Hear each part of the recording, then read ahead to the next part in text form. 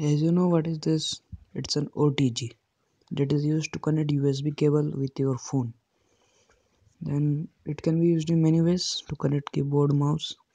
But I will show you how to use this to connect it to a printer and print. Like I am using Epson L210 to show it, and you have to connect like this, the cable, the OTG. Now let's go to the Play Store and download an app, Star Print.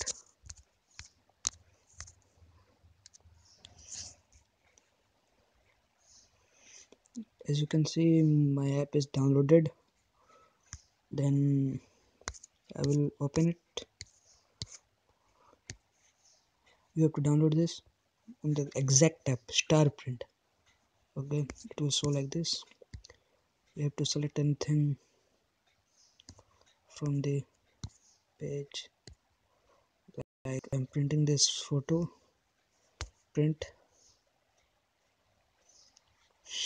You have to connect the printer with your OTG.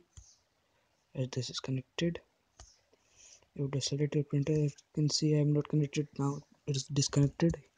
You will connect that and operate all things. Many options are there to do. Okay, that's done. You have to print. It will be printed if you connect that. Okay, thank you.